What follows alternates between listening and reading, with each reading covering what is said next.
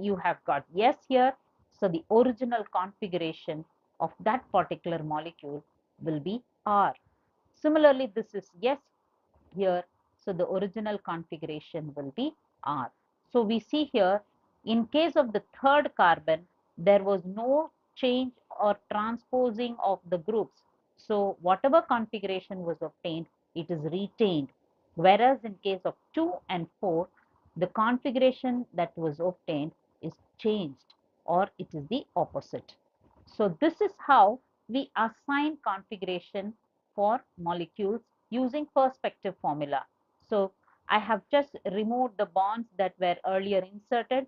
So this is our original molecule without the hydrogen atom, and so its answer is 2R, 3R, 4R. That is option 1 is the correct answer.